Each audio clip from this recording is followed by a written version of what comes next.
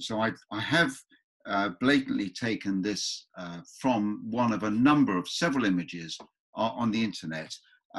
For instance, I think I might have shown this one, and I think maybe Lois also sent on this one. They're both pretty much taken from the same point of view from the person who took the photograph at different times of the year. And what I'm going to do is do some sort of a composite and take things out of one that I appreciate and use in my demonstration.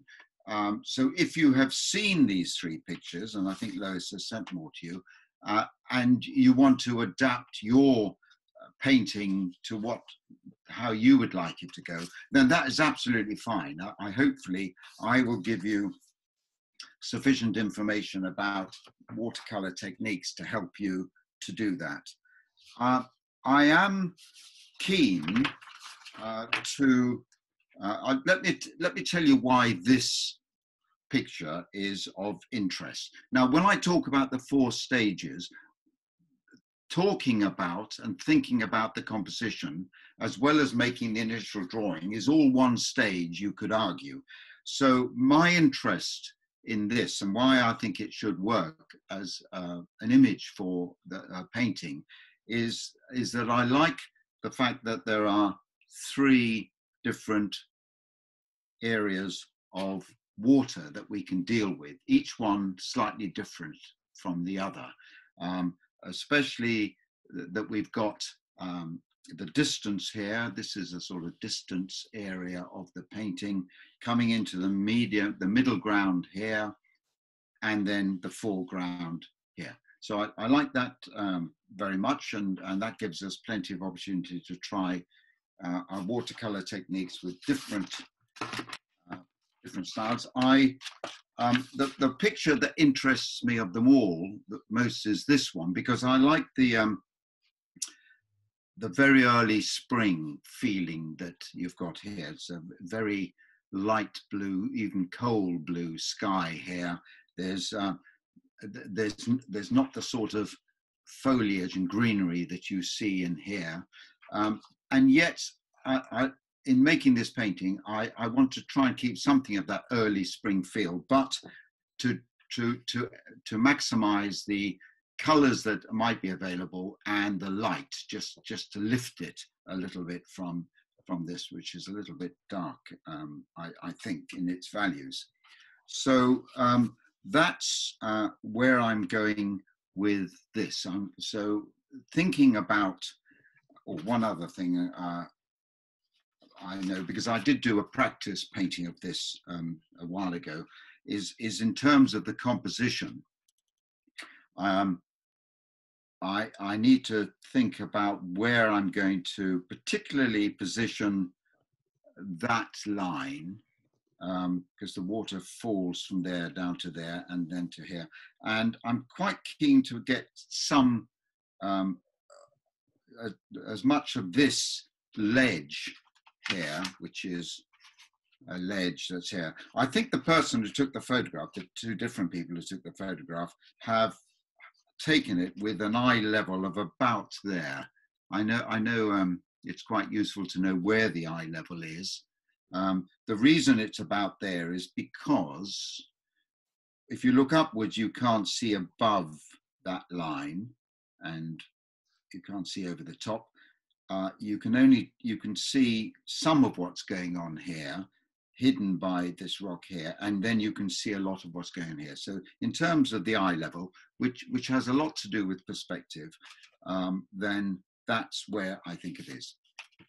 All right, so I'll begin with making a drawing. By the way, I'm working on 300 gram Sanders cotton rag watercolor paper. I've forgotten how big this is. It's about 14 by 11. And I've taken it from a large sheet that I've cut into 4 and just used a quarter of it here. So this is good quality 300 gram paper that absorbs the water very well. I'm using probably a softer pencil than I normally use, because I want to make a mark so that you can see it, just in case you can't. So what I'm looking at now is just working out the composition in terms of a drawing. I'll do as little drawing as is possible. So I think it'll sort of become apparent what I'm doing here in a moment. I've got a waterfall that comes down here, and then a bank that goes up there. If I feel I've made that too far over to the right, I'll adjust it, but I don't think so. So so it goes there. The water comes down to here. So this is the eye level that I was talking about, and I think we're going to have another lot of water that comes down. Now I'm actually drawing in the outlines of where the water might be, because we're going to actually paint the water right at the end of this. Let's just have a look at what's going on here. So this area here, if you look at your pictures, is actually some sort of, it goes around the corner. So it's almost like a cave. So we've got some water that comes down here. And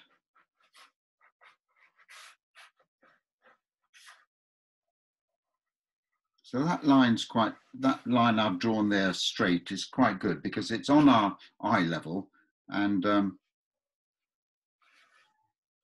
that will be quite useful to do this. Now we've got some water that comes down here. That's right. And ground that goes away with trees and everything like that. I don't need to put any of that in. I don't, I'll put in as little as I can get away with. Let's just see what's going on here. This is the area that I wanted to make sure I got this into the painting somehow. So we've got, it looks to me like a fairly precarious ledge. So let's give it a precarious ledge feel, something like that. And that runs away down to the water, and there's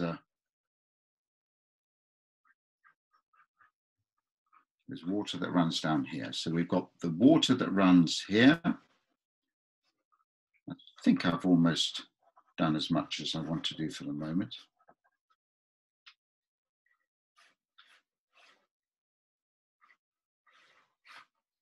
Yeah, that's my drawing for the moment. I don't need to draw trees in anywhere. I don't need to draw the shapes of the rocks, anything else like that. That's enough for me to begin my painting and go into the second stage of the painting. And all that's in here, we can work that out as we go through the painting. That was the first stage. The first step in making the painting that we're doing today. The second one is putting down the light colors. And here I will attempt to cover all the paper with paint, in the main light colors. And the colors that we put down here, an awful lot of them will not be painted over again because they will be the light colors that come out as we put darker colors over them. So I am happy to accept colors merging into each other. In fact, I really want it done. At the end of this stage, you look at your painting and you think, my goodness me, what have I done? But it is the light colors that you're going to use later on. So here we go. I'm going to use my large mop brush. I'll introduce the brushes as I do them. This is a squirrel hair brush, which has a great advantage of going to a point um, and similarly also holding lots of water. So as I go through the colors on this palette that hopefully you can see here, this is the palette that Lois has sent. I think she sent you all a picture of, but I will mention the colors as I go through them. This will end up as being a wet painting, which I will dry. We will need to have dry before we go on to the third stage. But let's handle this stage now. I'm filling up my brush with water, and first thing I'm going to do is put something in here which will be this is the distance area here, and if I put in some, this is raw sienna. I put in there just a bit of that. That's very wet at the moment, and the sky. I've talked about this being springtime. The blues that I have available to me are ultramarine blue that I'm pointing to here, cerulean blue here, although I put manganese blue, that's not dissimilar. And also I've got cobalt blue here, which is probably the least translucent of my paints. I'm going to use cobalt, pick up some cobalt blue. All my colors are artist quality Winsor & Newton colors, and just take that over here. If I I'm happy for it to touch the raw sienna that I've got there. Let's just make that a little bit. Okay, so that's my board's on a slight incline, so things will be running down here just a little bit. Let's move on now and start putting in colors. I said that I wanted to introduce, have this as a light, probably light morning, where the light's picking up the colors that are there. And although there are no leaves on the trees and not a lot of foliage around, you've still got some really nice colors here. So, right, let's just have one little rule here, and that's that we don't paint the water. I'm not going to paint, leave that white, leave this white, leave this, the white of the paper, just the plain paper. We'll come back and deal with that later on. I think that's the best way to tackle what's going on with the water, which we'll deal with later on. Whilst I'm doing this, the painting sort of painting, the paint's working itself. It's, for instance, it's mixing itself in here, and I'm very happy for that to happen. So I'm going to, the light's coming this way, coming down from, as you look at it, from the right to the left. So we've got light coming a lot onto here, and coming through this gap here, but the shadows are around this area here and underneath some of the rocks and things. So I'm going to bring in some greens and some reds, and use those as the light colors that I'll go with. So I'm going to my lemon yellow and ultramarine blue. See what I get out of this.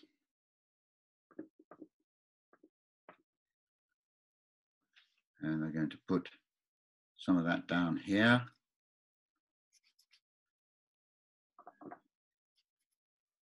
Just adding a bit of yellow to that. It's going to be all the foliage that's hanging down and that sort of thing. The light colors of it, I'm just popping in here at the moment.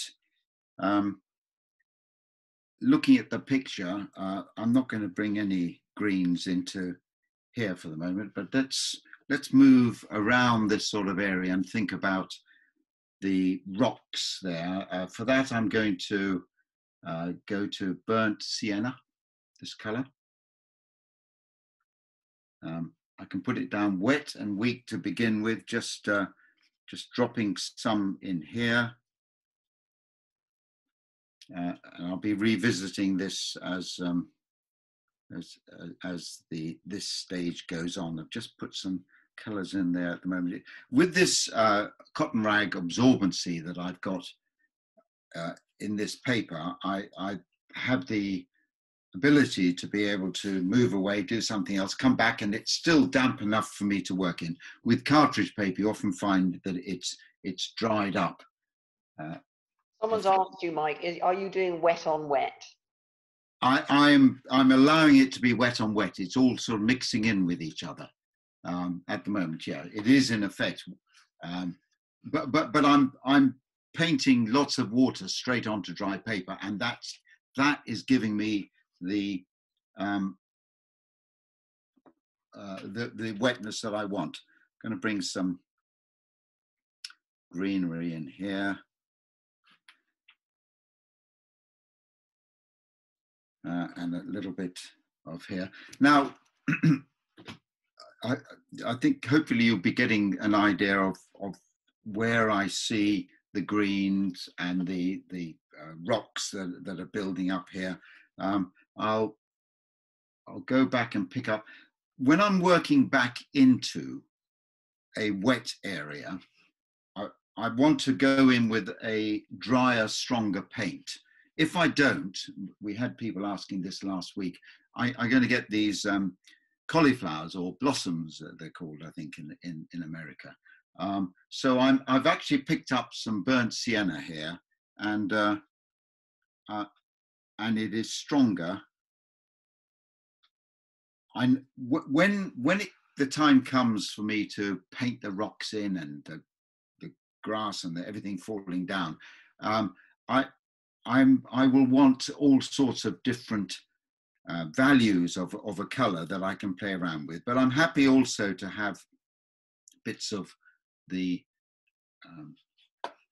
paper that aren't touched with paint. But as I move around, you'll see what I'm doing. I'll be probably painting over those. I'm going to bring in some. I'm using this sort of green, yellowy green, and this red to try and bring in some vibrancy to the light that's going to come through that I'm trying to get in this early spring day here. So let's move over back with the burnt sienna.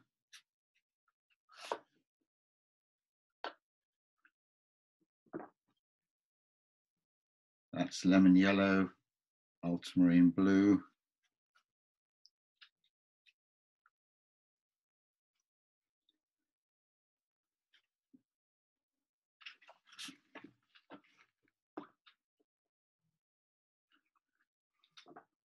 So I picked up some raw sienna there. It is the wetness and everything blending in together that I'm really interested in here.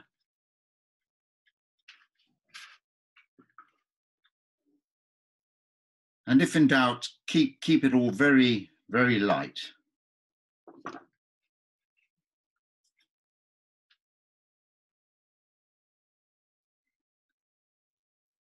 So I'm jumping between raw sienna, burnt sienna.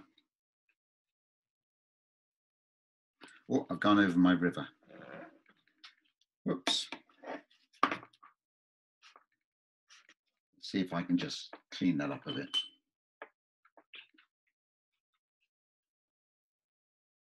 I didn't mean to do that, but I mean, it's not a problem, but I can. Just try and rectify it. That'll be fine.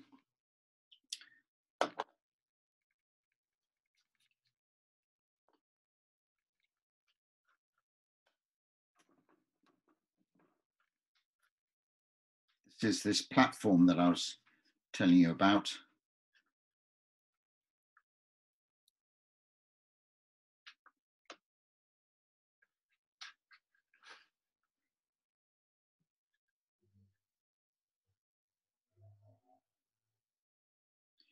Again, trying to avoid where we've marked off the water should be.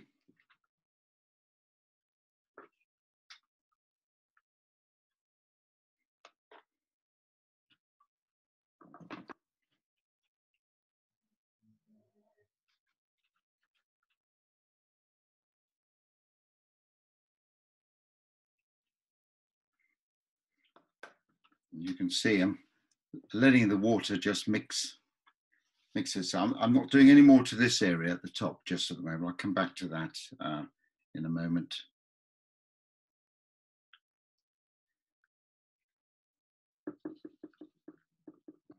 Just picking up some burnt umber here, and just a strong colour, less water in it than just a little bit.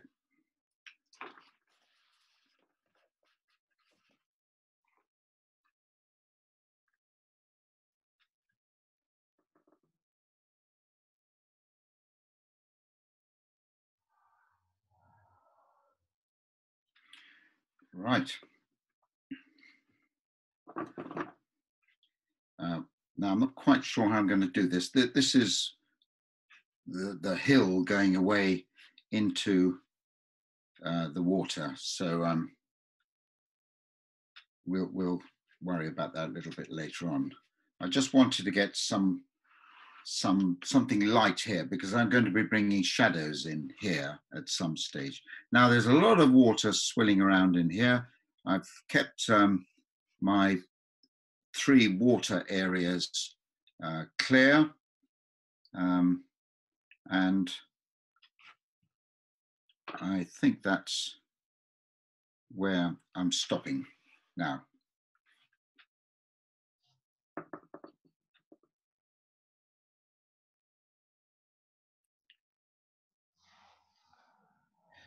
Yeah, that's where I'm stopping. So it's all wet. It's all still painting itself. It looks a bit of a total mess. The colors will go lighter when they're dry. And of course, they will appear even lighter when they've got dark colors over them. I won't be doing anything more to the sky. And there'll be areas here that I won't do any more to because they're my light areas. But that's where I've got to now. Good luck, everybody. Off you go. Okay, for the next step, the third step of the 4 that we're dealing with this painting, I find it useful to work on a dry surface. So all of that we did in the second step should be dry by now. Either allow it to dry normally in the sunshine or with a hairdryer, as you wish. Colors are merged into each other's here, and that's just fine. But I've tried to keep the idea of this being a grassed area, some green on the tops of these bits of rock here, that and a little bit of green here, although that seems to have disappeared a bit in the softness of it. Right, this next stage is about putting on the dark colors, especially shadow colors here. Now, when I was doing my practice one on this, I realized we could get really bogged down with lots of detail here. So I'm going to try and see if we can cut that down to a minimum. What we have, as I see it, is rocks, and I remember this from my trips to the waterfalls in Astrafelta, is that the rocks seem to be in layers. And you probably see that on some of the photographs the layers show up quite a bit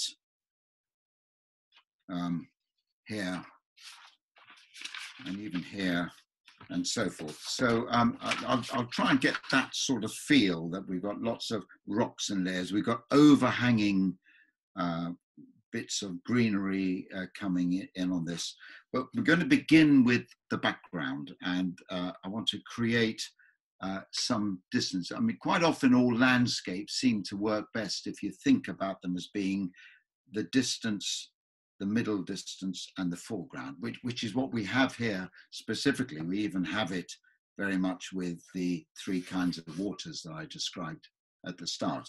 So I'm going to deal with this, which is a sort of run of trees going away into the distance, and some land running down here. Remember that the sun is coming from our right, top right, down to the left. So a lot of this is going to be in some kind of shade, but I don't want to overstate that because it is in the distance. Now, the two brushes I'm probably going to be using most now are going to be this brush, which I pointed out earlier, this mop brush, which is a smaller version. Well, it's a smaller mop than that one. But it also goes to a point, which is very useful. And also this brush, known as a rigger, which is a really old hacked up brush, which was looked a lot better many years ago, but I still like it very much. It's synthetic here. It's was never an expensive brush to start off with. But I'm going to be using this brush not only with its point, but I'm going to be using it as the painting goes on its side. In fact, not just on its side. I'm going to be sort of trying to use this little bit down here just to pick up. You see, the paper I'm using is a semi-rough paper. It's known as cold pressed or not. If you're using a rough paper, that's great, because when you run your brush, a dry brush with dry paint on it over the top, you'll pick up the raised surfaces of the paper. That's really nice. This is somewhere in between smooth and rough, but it will still pick up the roughness of the paper. So these are the two brushes I'm going to be using primarily for this. So what I'll do is I'll put down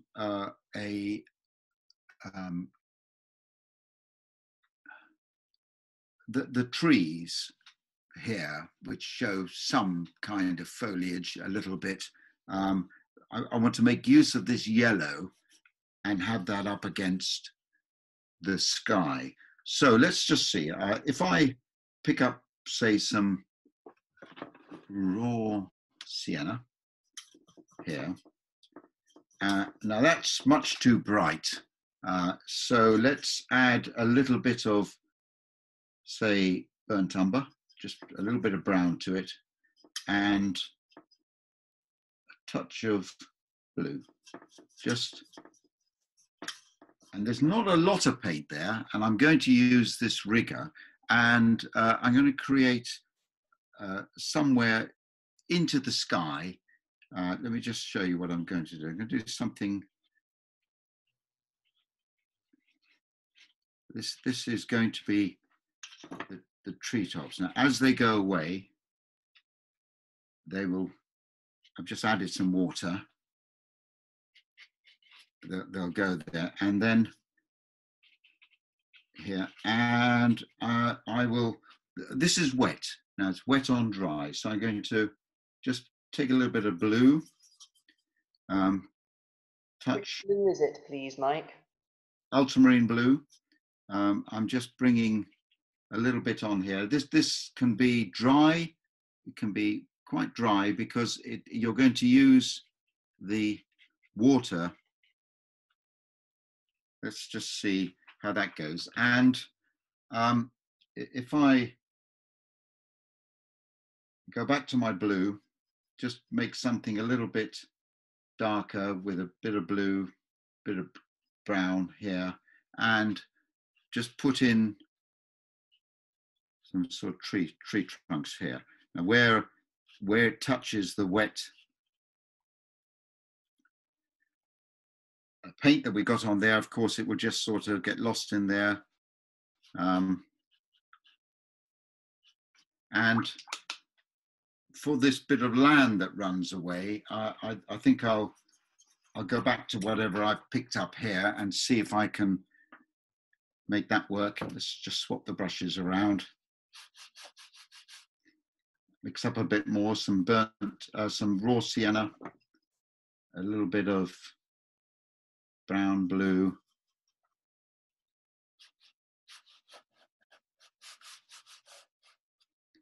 And I deliberately want it to fade off in the distance. Let's just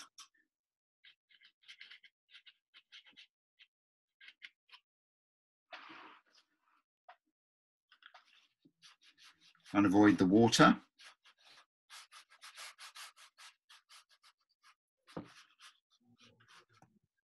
That's too much, so you can just see the line of the trees, something like that. Now, we don't want to draw a lot of attention to this area because it is in the distance. I'm just bringing up something a bit darker, which is ultramarine blue and a bit of burnt umber here. And let's just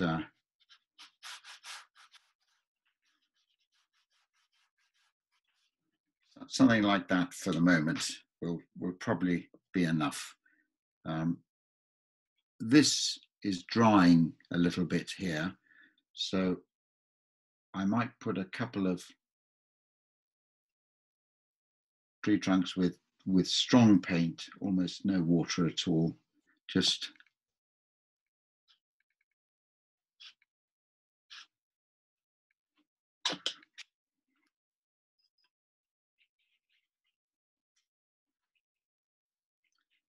okay. So that's something going on in the background there. It's working itself over the sky. I've been using some of the yellow that we put down there initially. Now let's move on to the rest of the painting and work over that. I'll work top left coming down this way because I'm right-handed, and it just makes it a little bit easier to avoid smudging the painting. I think you'll probably get an idea pretty quickly what I'm doing here. Those of you who are waiting to see where do you go with this.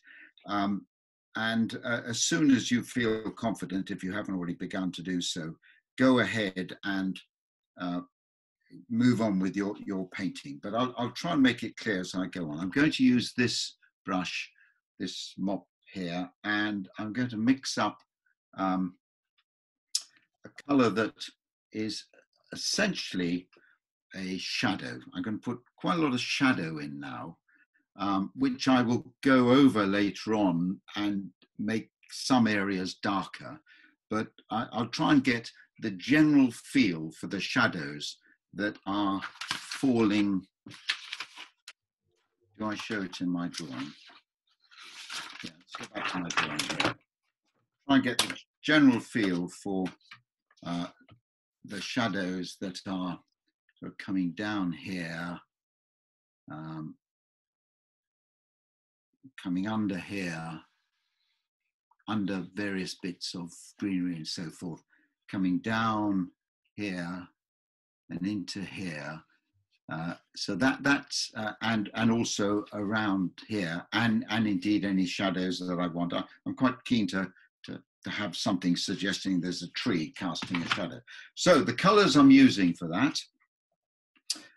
will be ultramarine blue. This is going to be really quite a blue shadow. I will bring in some burnt sienna, as I'm doing there, but not too much. I don't want the shadow to get too brown. The reason for that is because a lot of this that I'm going over will be have brown in it anyway. So because these are translucent colors, something blue going over that when it dries will work quite well as a gray blue. If I put too much brown into it to start off with, that might make it difficult. So I'll be almost certainly be going backwards and forwards, mixing and remixing colors. I'm happy to do that. So ultramarine blue, just a little bit of burnt sienna, and using the flat of the brush where necessary, but particularly using the point of the brush. I just want to have a look at the photograph here. Okay, right. I'm going to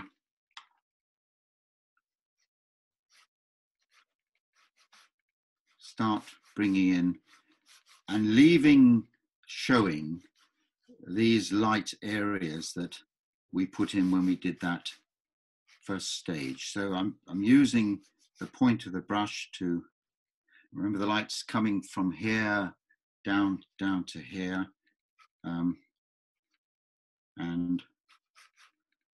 I can suggest some of the things that are happening with the rock formations.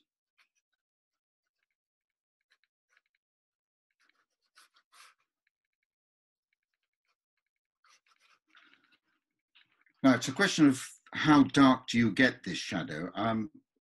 I will be coming in with darker colors later on, so I don't want to make it any lighter than that. I'm hoping it will dry lighter anyway, so let's just see if that's going to do. The light comes down here, it catches various areas.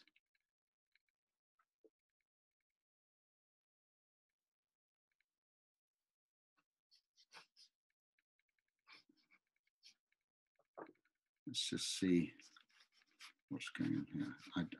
It might be that I need to make it a bit darker, but we'll see in a moment. I can, because it remains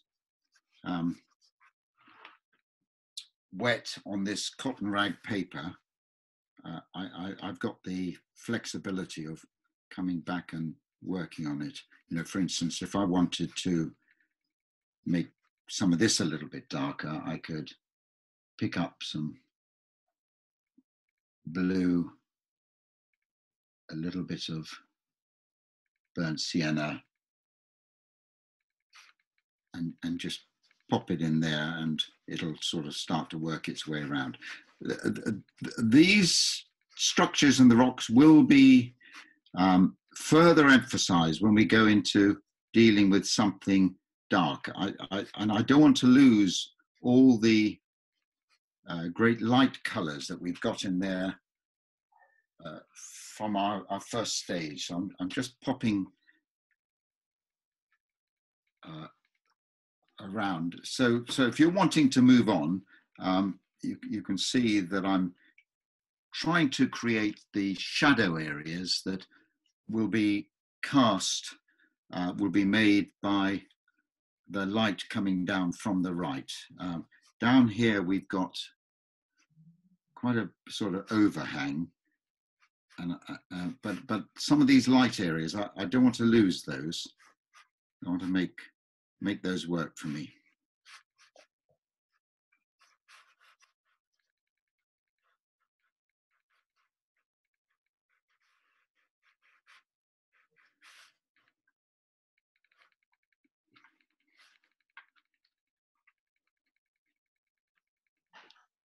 So I'm taking some of the water out of the brush and just making a few marks there. I could use my rigger for this if I wanted to, just creating marks here, which are marks you couldn't actually managed to achieve just by drawing them with a point. And okay, so let's just see. Maybe that's enough for the moment. As someone said, watercolor painting is a bit of an act of faith. You are hoping that it all will be all right when if you do your last songs. So let's just let's get some ideas of. There's the light coming down from here, so it's showing up some of the structures of this rock. Leave the water out of it for the moment, and you make it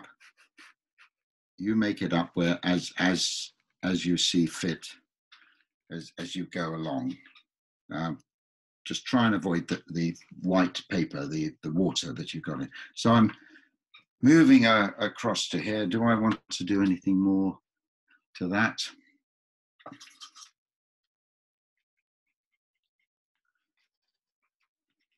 The rocks seem to be a little more straight lined and edged and hard edged and everything, but the greenery maybe is a bit softer. So just make bits of it a bit softer.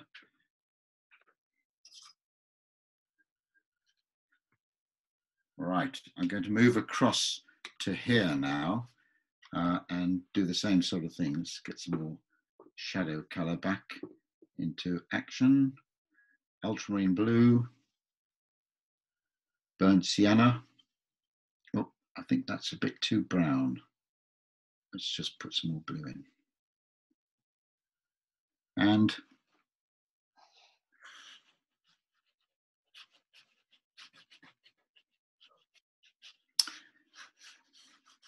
it's a bit sort of chasm in there, so we'll deal with that when we come to our next stage. Let's just create an idea of some of the rocks here.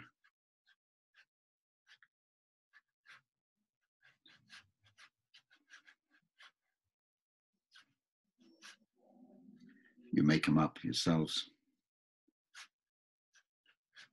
as much as you want.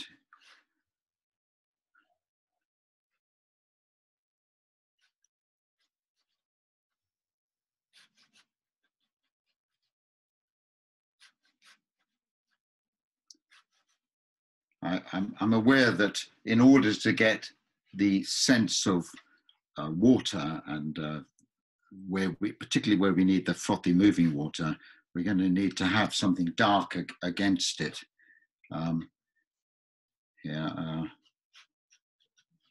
So there's a lot of shadow being cast here, I think.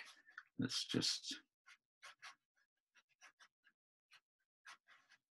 come out of that.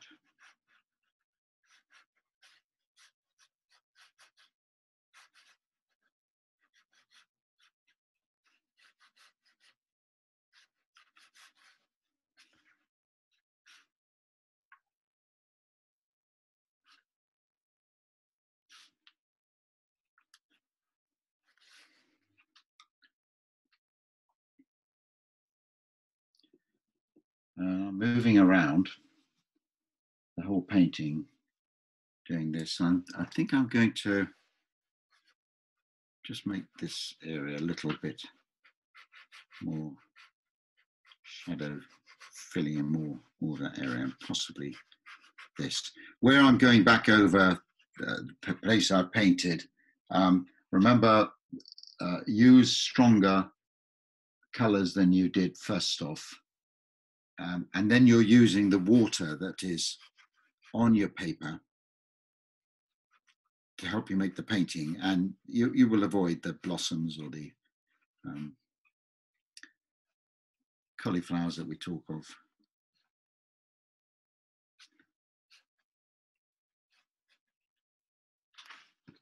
I'm aware that there's a lot of shadow coming down this side of the hill.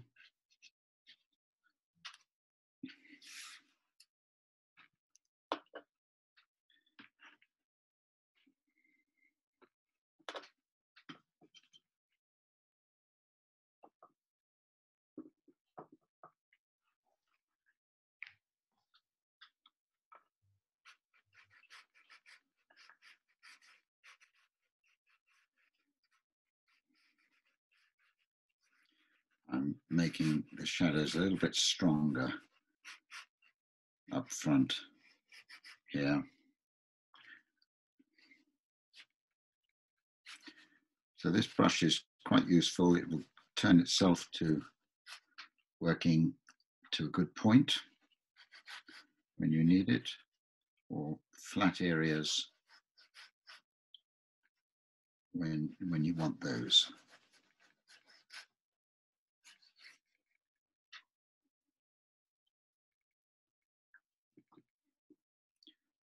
Again, I'm aware that there's a lot of shadow being cast here, so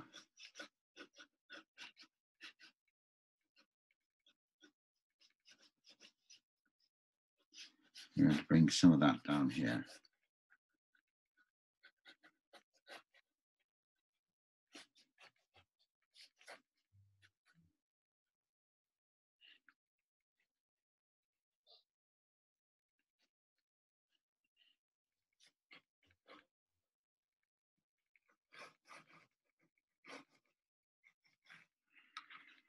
And then I'm going to deal with this area. Mix up some more shadow. This will probably take up a bit more paint than I've used so far.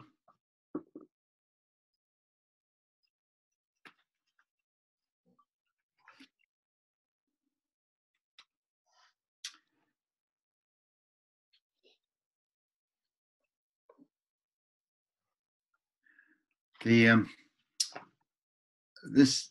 lot of this is in shadow, and particularly where you've got ledges, they will be in shadow. But I'm also quite keen to suggest that there's some light coming in here, so I can afford to. I'm using my brush quite flat at the moment.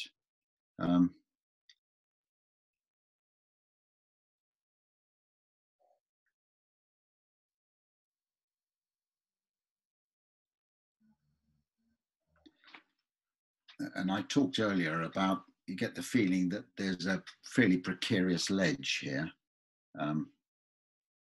which would be in shadow.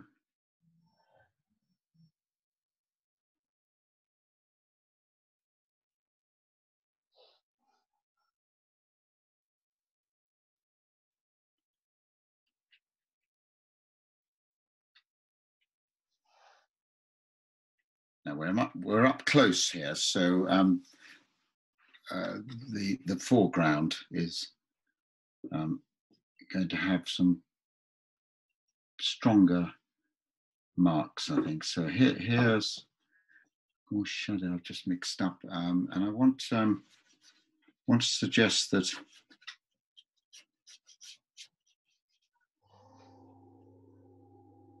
the trees or bushes throwing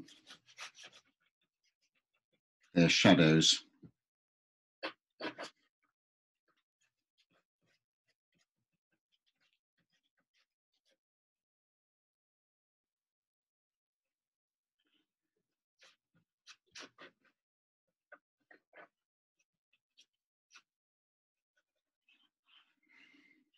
Maybe that would do it.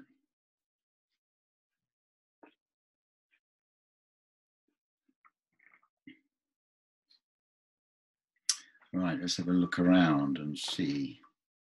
Do I need to? I think I'll bring some more shadow into this area here.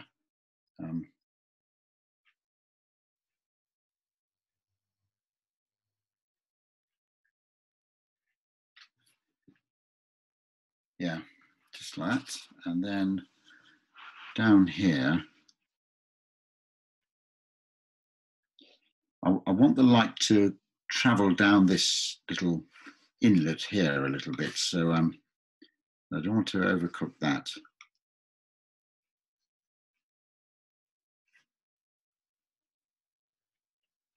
I think maybe I've made enough of a statement there.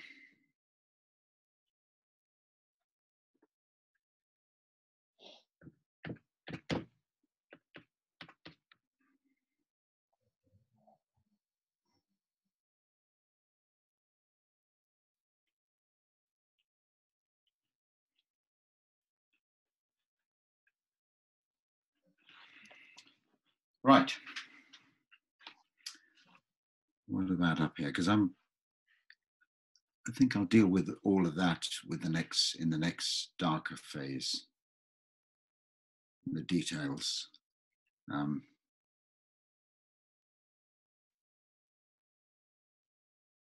Yeah, it's not.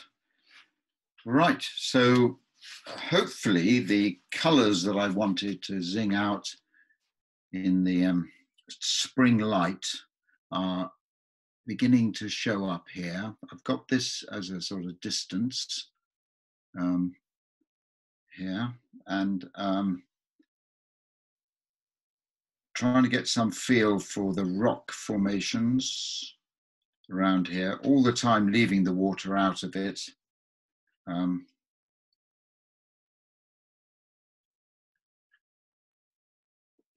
what am I going to do here?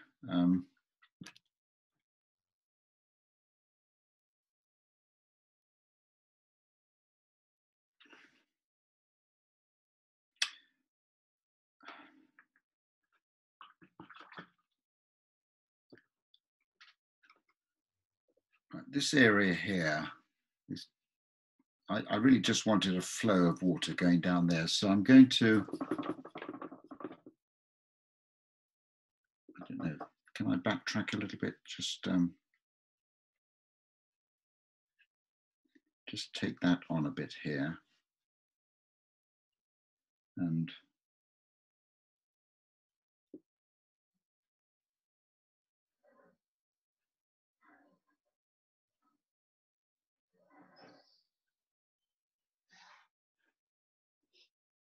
yeah. Okay, I just felt that I wanted to add something in there. Let's dry that and put some shadow on it.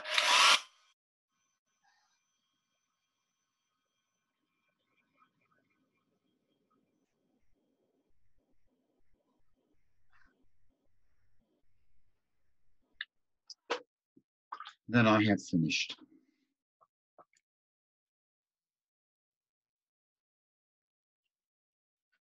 I'll do.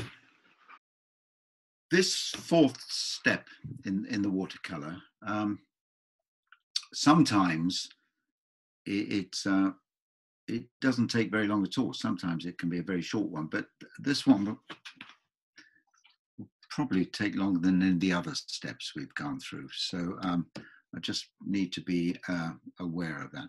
There is one thing that I've done here that I do want to change, and I've only just noticed it, and it's this that I'm looking at here. I talked about the eye level being about here and how you couldn't see what was happening up there, and yet you can see what's happening up there. And so what I want to do is if I put a little line here so you can see what I'm talking about, if I put that line there, I want that to be the highest bit of the water that you can see. And just that little bit up there throws the perspective a little bit, but I'll lose that by just making this a little bit darker and get that out of the way. In fact, I'll do that now, and then we'll see where we'll go with that. So if I go to my raw sienna and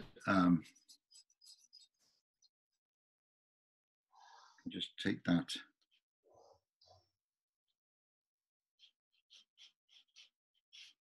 there, I'll make that a bit darker, bit of blue.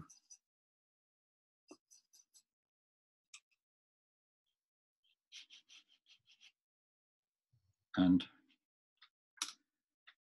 just lose it by doing something like that. I just wanted to make sure that it's just that. And we can lose it by putting other things over it anyway, I think. But it's just that little bit where the water, of course, runs flat like that. Sorry, missed that. But Yeah, okay. It's only a tiny little thing, but it was niggling me. Okay, I'm going to work up here with the um, bushes, the trees, and all of this that's going on here, and bring in some of it that's going here. That's going to go over what we've done in the background, and that's going to further push this, hopefully, into the background. And then I'll come in and work around these areas here. Now, what I'm doing is for a lot of this, I'm putting in the very darkest bits in the shadow. So we've got our shadows, our basic shadows put in here, but I want to emphasize just some of these shadows by bringing in some dark areas when I get on to doing this. And so a lot of what we're going to be doing in this stage will in fact be dark. I've got to make this, I need to bring this out in front of that. So I've got to make that sort of cavern in there darker as well. And then as soon as I can, I'll get on to this water that we're going to deal with here. So let's see if I can get away with using this mop brush, this little one. And I'm going to mix up a dark color. So what I'm going to use for my dark colors are ultramarine blue, this color that I'm putting in here now. Burnt sienna. Now, if you're not using ultramarine blue, you don't have that, you could use something like a phthalo blue or some dark blue with red in it anyway. That's what we're using. And I'm bringing, in effect, a sort of red to the blue, which is the burnt sienna. That's gone too brown for me. Now I have another color here that I may or may not use as I go along. And that's this color I'm pointing to, which is neutral tint. Another color that would do the same job would be Payne's gray. And that color is one that I tend not to use on its own, but it's quite good if I wanted to go darker still with what I'm dealing with here. So let's just see how we're going to deal with this.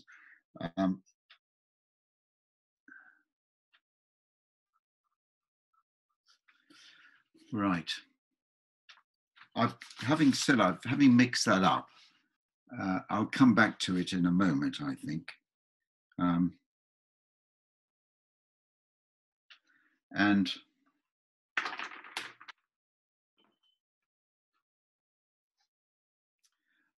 I'm going to bring another brush into play. This is called a sword or a dagger. I think it did come from rosemary. It's a brush that holds more water. It's great for making lines.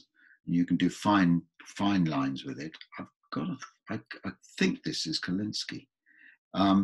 But it also is if you start moving away from fine lines, it's very difficult to control. So I'm hoping to get some of these rather arbitrary natural forms that are growing out of the bank by using these. So let's mix up. I'll go to my burnt sienna. In fact, I'll use burnt umber, which is a sort of, although it's warm, it's a sort of duller color here. And I'm going to start painting these trees and bushes.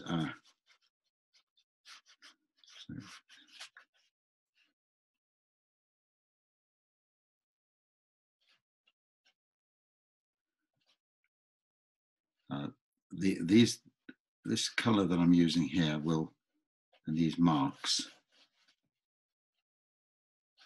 will get lost with some darkness that I'm going to bring over them at the moment here. Let's see how this is going to work. What colour are you using now, please, Mike? Well, I've got a burnt umber with a bit of burnt sienna in it at the moment, just there, and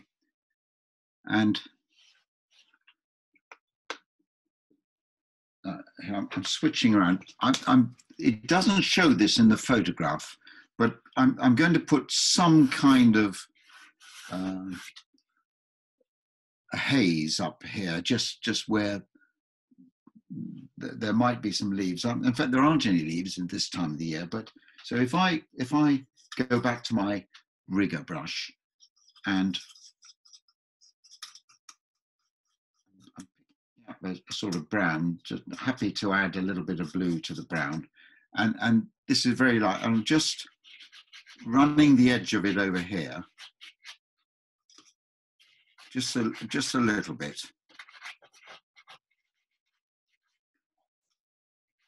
Now, whilst that's wet, I'll go back to my very dark colour that I mix up here. In fact, I might even make it stronger by off to one side. That's very strong at the end of my brush. And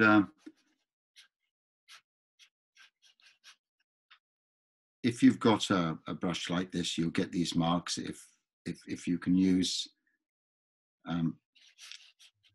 something thin. And I'm also dropping some of this really dark colour here. Now, what's happening with these marks that go up into this hazy sort of leafy area is that because that's still wet, that's softening up. I'll come back to this, I think, in a moment and put in one or two larger marks, but I'm creating a sort of feeling of there being a lot of growth coming out of the top of this mound here. Let's just do no more than that for the moment, and I'll come back to it. Now,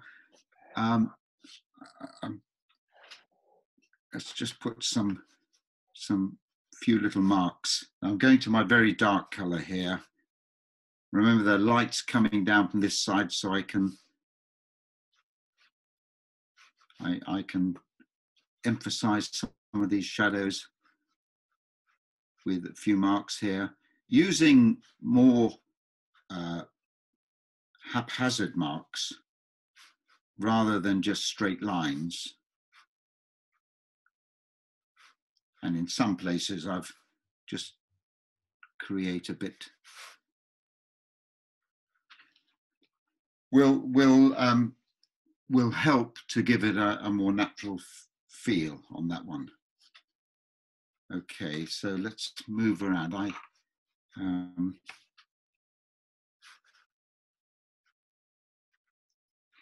think I'm going to do this more quickly with my mop brush, so I'm going to switch to my mop brush.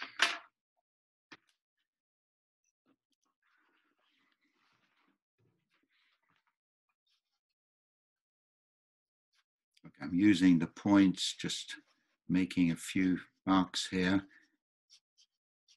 trying to make the shadows that I'd already put in work for me.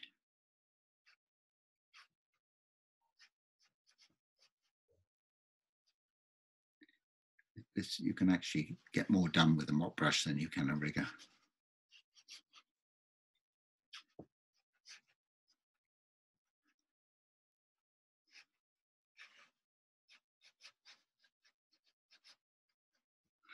So hopefully you can see what I'm doing here.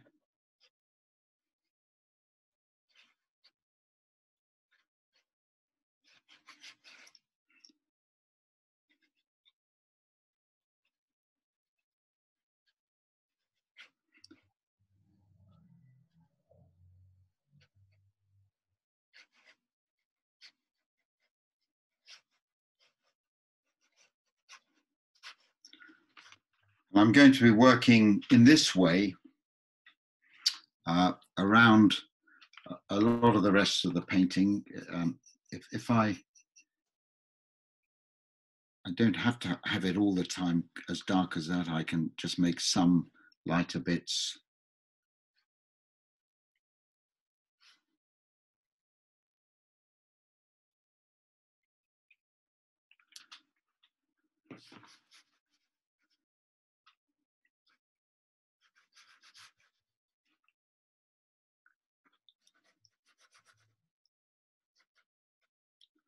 This is the overhang that I was talking of earlier.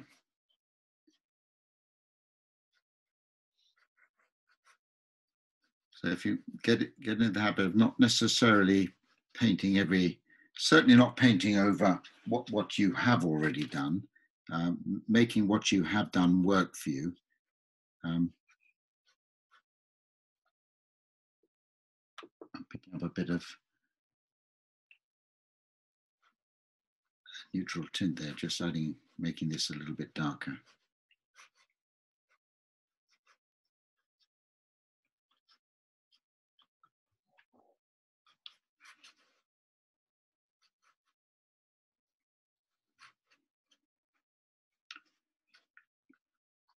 So depending on how much you want to make of the type of rock structures or the greenery and so forth that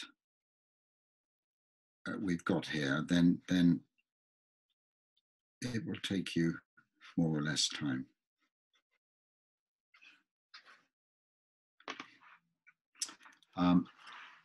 What I'm going to do is paint this bit and this bit, and then do these 2 bits of water, just in case anyone is leaving early, and they can see me beginning to work on the water. It's this that is the real moving water that we're going to deal with, but you begin to get an idea of what's going on there.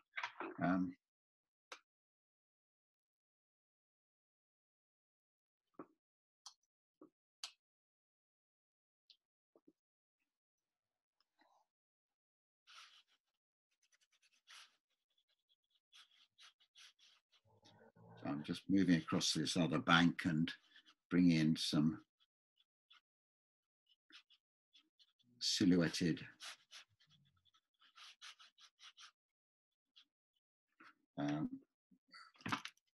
bushes.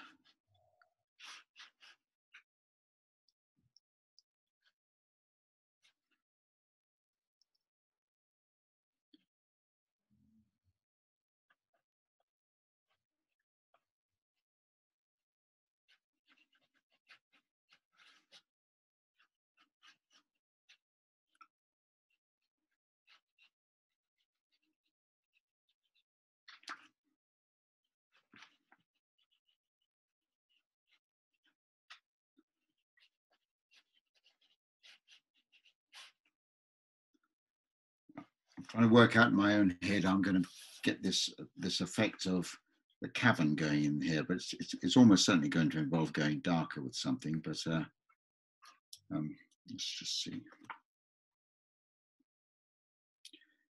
So don't worry about the moving water just at the moment.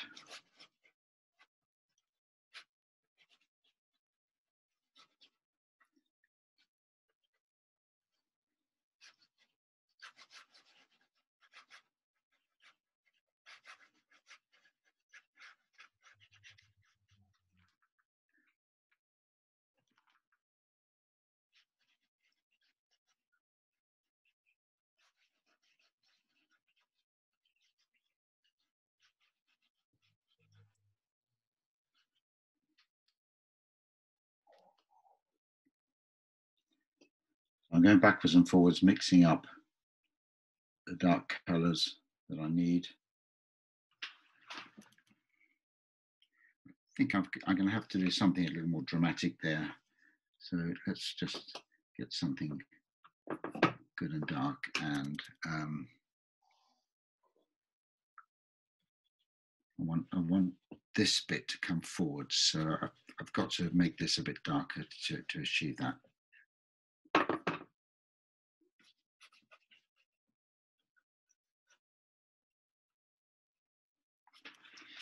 Yeah, that'll probably do. And let's bring that out here.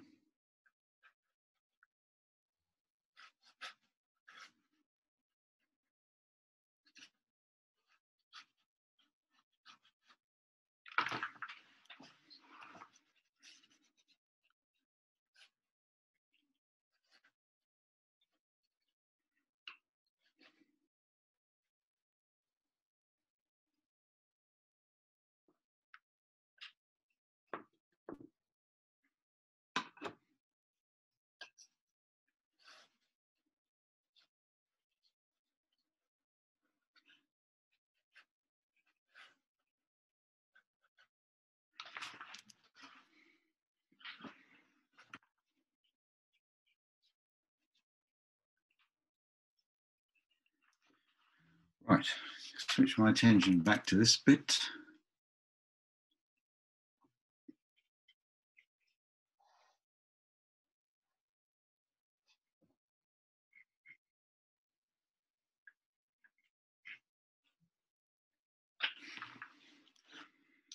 I'm returning to these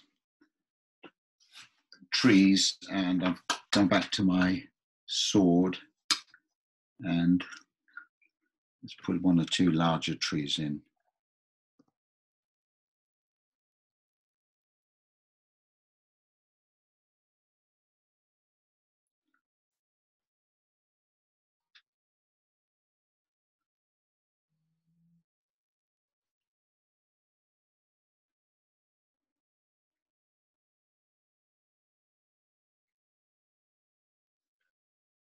So hopefully, having put that brown in first and then work something darker over it, it gives the impression there's more of it going on behind.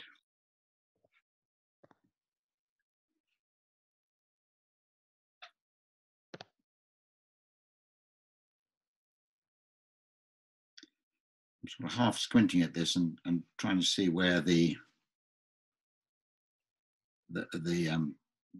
dark areas might be, and all the rocks hanging over.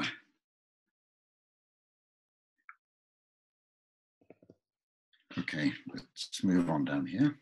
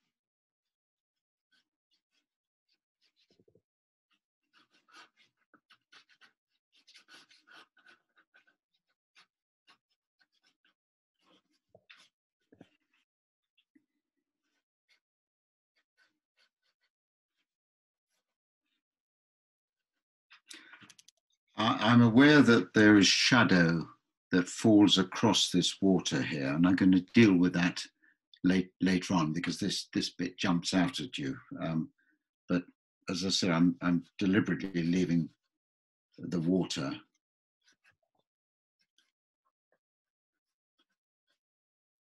till the end.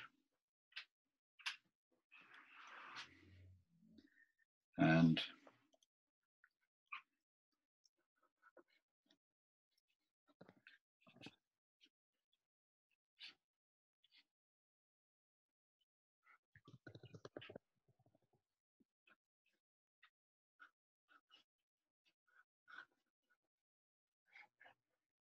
I'm just seeing what I can do about these ledges.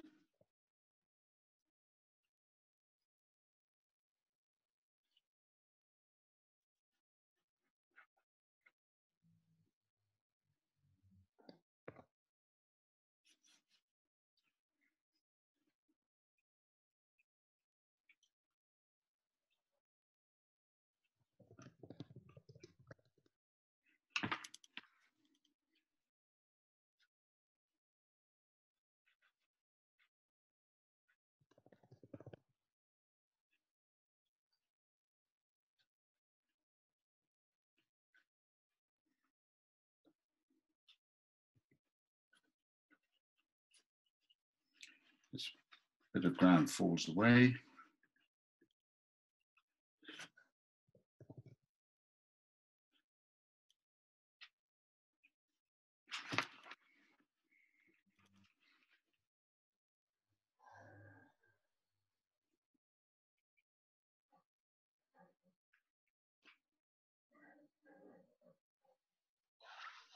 Right, I'm going to keep going with this and now just deal with getting the idea of what's happening with the water. We're going to use as much as we can the white of the paper for the water that's moving and churning itself up. And there's quite a bit of it. I can see nothing here really. I'm not going to do anything to that.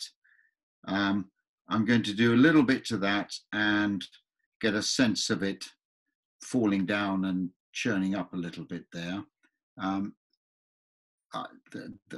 some point, I'm going to bring a bit of a shadow down over that water and onto here. And then I'm going to deal with the water that's cascading down here and frothing itself up here and then flowing away, and also coming down here as well. So as much of this will be done with using the paper that I can, and this is where the rigor will come into its own. I'll be using this a lot with quite dry paint on it, but I'm going to be doing quite a lot of my painting with just the edge of the rigor down here, almost where it meets the ferrule, and very little, if any at all, with the point of this brush. So the principle behind this is that I'll create some watercolor and water on the paper, which suggests the dark areas where it's very much more noticeable here, but slightly here, where the dark areas are. And then in where I need to emphasize that, I will drop some darker color on. So let me just begin with this. I'm going to leave this for the moment, and then what color? I'll pick up a bit of. That's too dark. Let's get rid of that.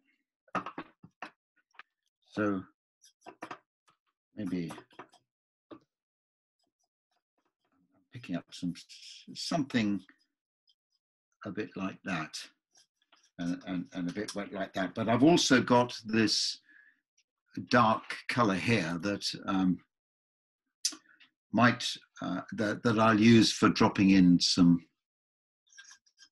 real dark bits. So we've got water cascading down here, and if I'm working on, if I'm just taking,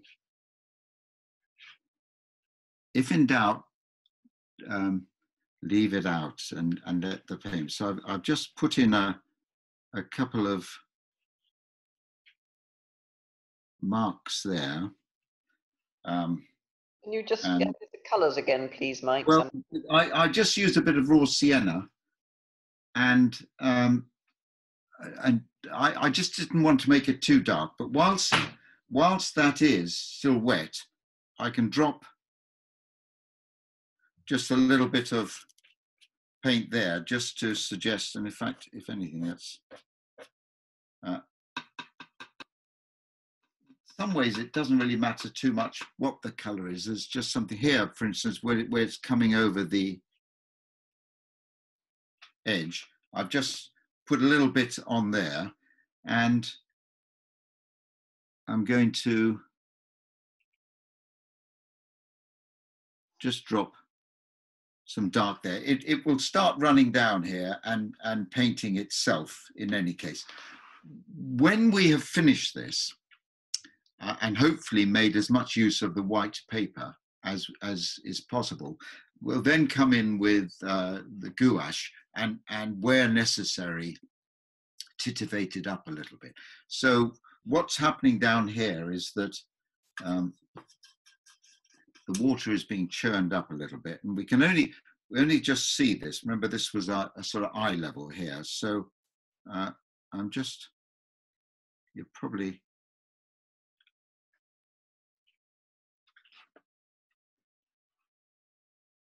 I've just put a little bit in there. Some of you might have painted it so you see more of that, in which case you'll have more to play around with than I have. But I've just dropping in some stronger paint on little bits of it and letting it paint itself, really. It's very tempting to put in,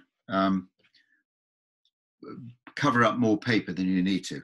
But the other thing is that I will be bringing in some gouache, and the gouache will work as frothed up water very well, but it needs to work on something darker. So I in order to get this frothing up, I think I need to make that a little bit darker just there. I mean, that already creates a little bit of turmoil there, but we can add to that a little bit later on. Okay, and now this is all going to be in shadow here, but nevertheless, I'm going to, using my rigger and a dark one here, I'm just going to make some marks which suggest maybe the water. What's important here is that I'm leaving some white areas there. But when I put my, and I'm dropping in some darker color. In fact, what I will do, I'll just make that a bit straighter there. Yeah, because the water is less turbulent along here. All right, so when I put my shadow across the water here, a lot of that will be lost, but I just like you to see that maybe there are things happening turbulence-wise, but it's in shadow there. Okay, so that's all that I'm doing for that at the moment. Now onto here, I'm doing pretty much the same sort of thing, but before I do, I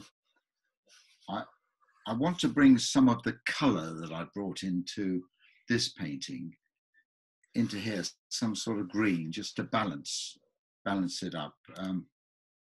And I'll do that by making, yeah, I'll do it in the same way that I've done here, where I put the color on and then I'll add some dark to it. So if I take some lemon yellow and a little bit of cerulean maybe. Now that's way too bright. So let's add some ultramarine blue to that. I've got sort of something in the roughly turquoise range there. And I'm just going to bring some of that here. I'm using my brush like this to suggest the water churning up a little bit. I'm doing the same thing that I did with my rigger, just the edge of this brush. And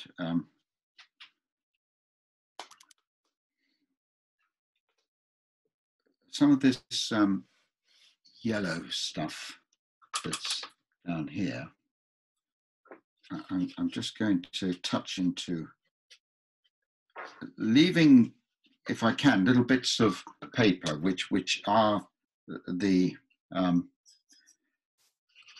water sort of moving, swirling around. I'm just trying to blend this into here. I wasn't quite sure how to handle that when I did it. Now this because it's still wet, it'll run. Let's put a bit more blue in that.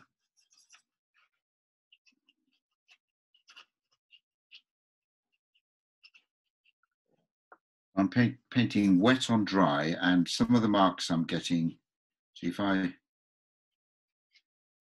drop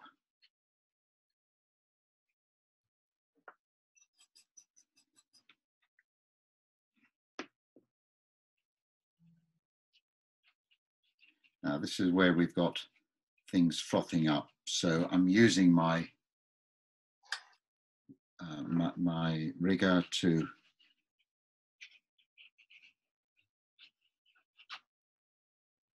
as you see, to suggest that the water is churning up, and it sort of runs away a little bit there.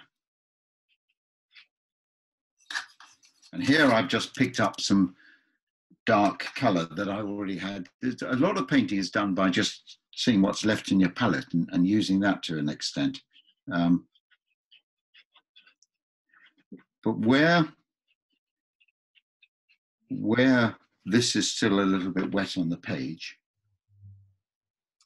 let's just get something a bit darker, not too dark, and I'm just dropping little bits in there, and that will work its way down whilst the water's, the paint is still wet. Let's just do a little bit here.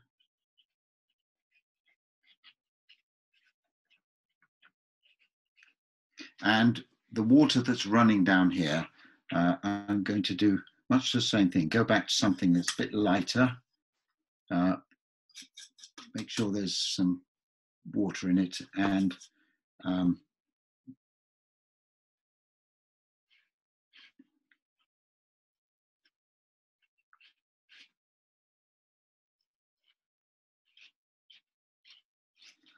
so I'm dragging my brush, almost using the metal down here to suggest that it's coming over the edge. Now this little bit here, I think I'll make that a bit greener. So let's pick up some lemon yellow, a little bit of, add some black to that, maybe just a little bit.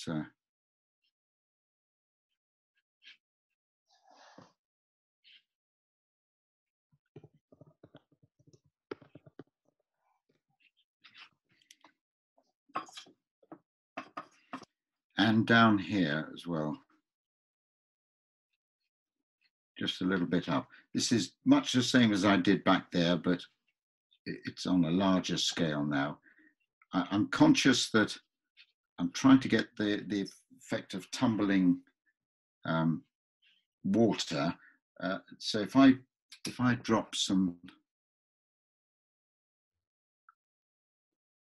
darker in that, and just see if it can start to paint itself.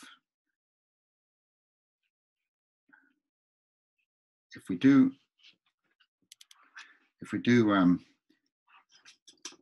too much, we can resolve a certain amount of it by going in with the gouache here. Let's just get an idea of some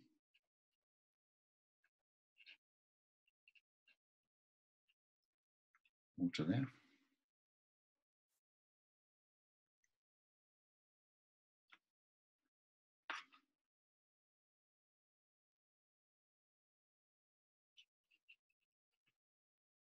And the water that runs down here froths up, and I'll be able to create that by sort of working the other way around, coming down a little bit.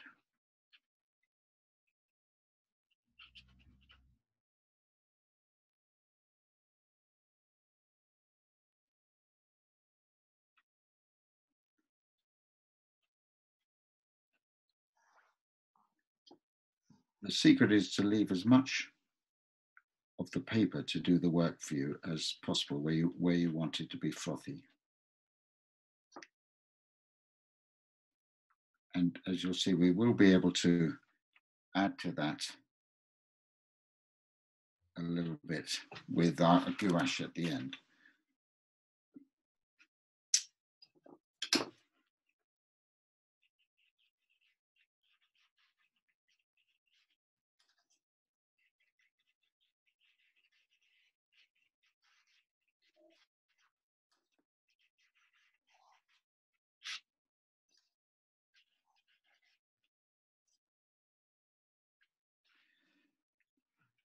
So I'm going to bring the shadow into it now, dry it first, and then get the gouache and pop it on and see what more needs to be done to this. I've just got this feeling that I want this to be a little more yellow, but I can deal with that in a moment. So.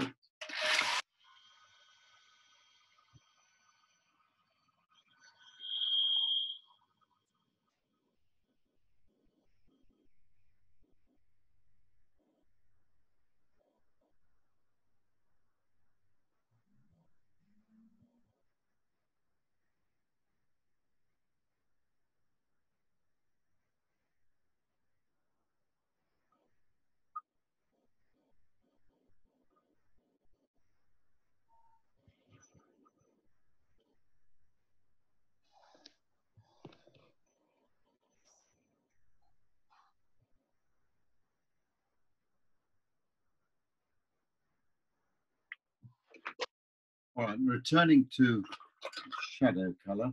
I mean, if I'd been clever, I might have done this before I started, but I wanted you to see. I'm just changing my water, it's too green.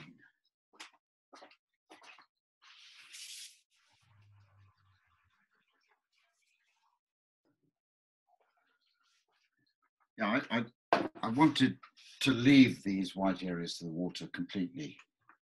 So that became a separate exercise, but I mean, you could incorporate that in your painting as you go along. So I'll go back to my raw French ultramarine.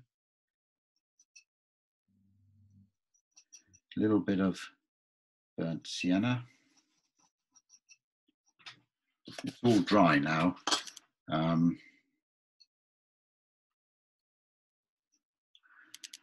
And let's see what I might need to do. It's just wherever I want to add a bit more shadow, just put that in here. Bring some of that shadow down here.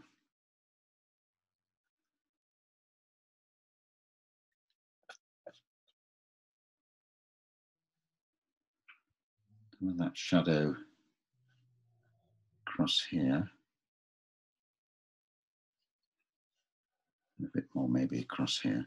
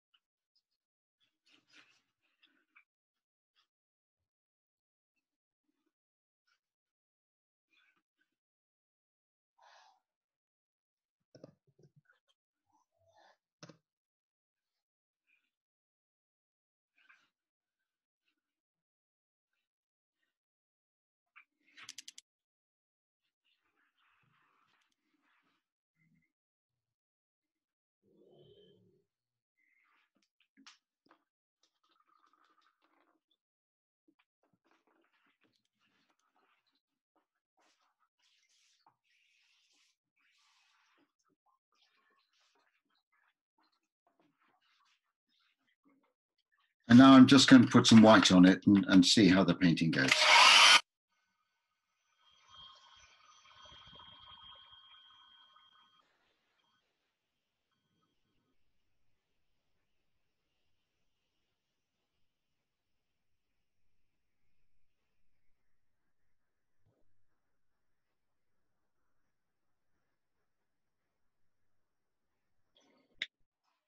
Often when you've done a painting, you go away and have a cup of tea and come back, you'll see things that, for instance, this area of the painting needs something going on there. And before I go to put any white on, I'm just going to,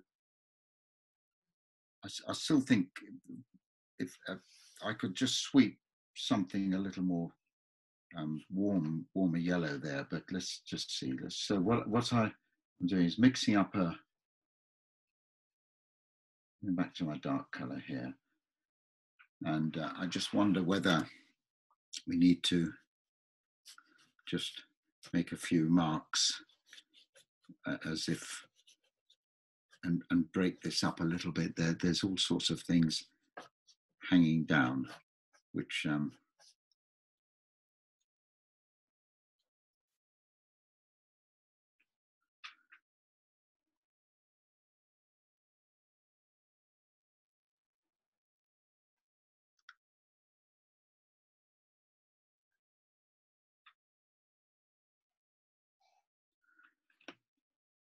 Now, I may or may not do any more to that, but what I do want to do is to show you this white on the water.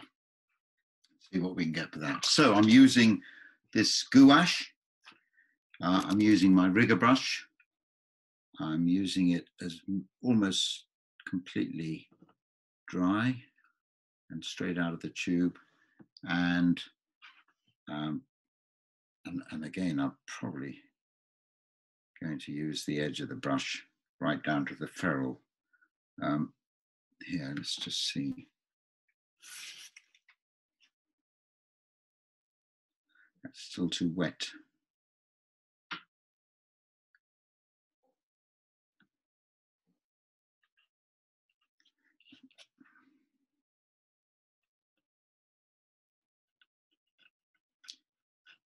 It's the less you use of this, the better, but I'm just increasing the effect of the water falling down there.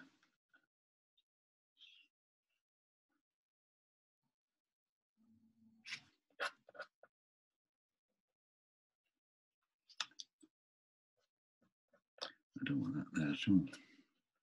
All right, so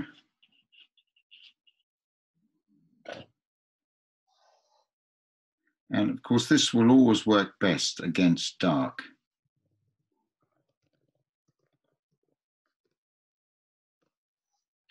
All right, that's probably about enough of that there, and let's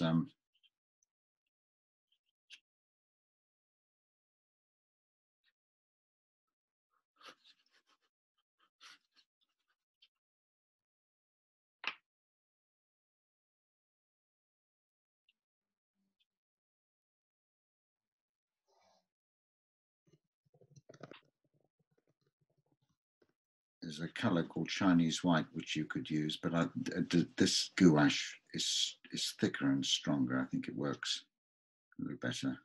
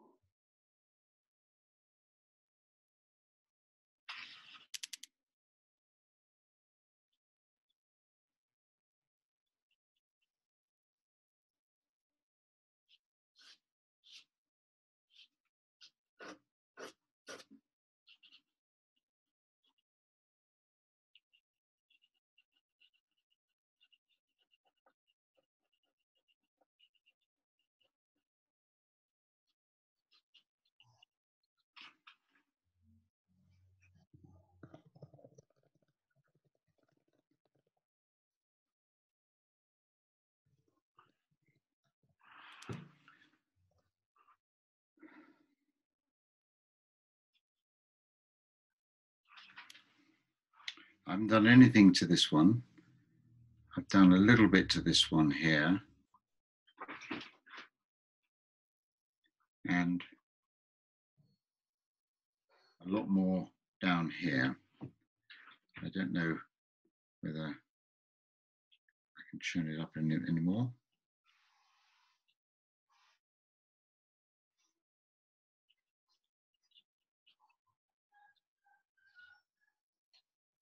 That's probably enough.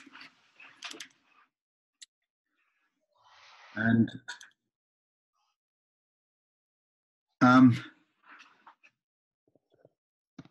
I just want to show you what I'm talking about in changing the hue a little bit there. Try this. And I just want to warm it up a little bit, ever so slightly. So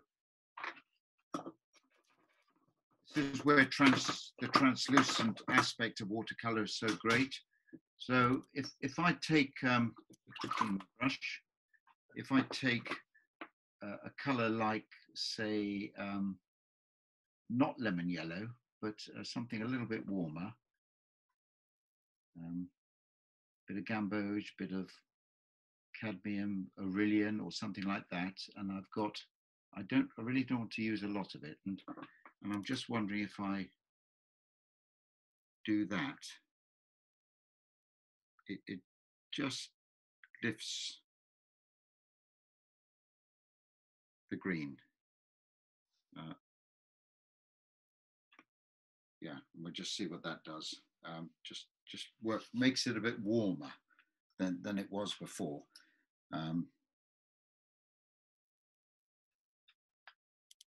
And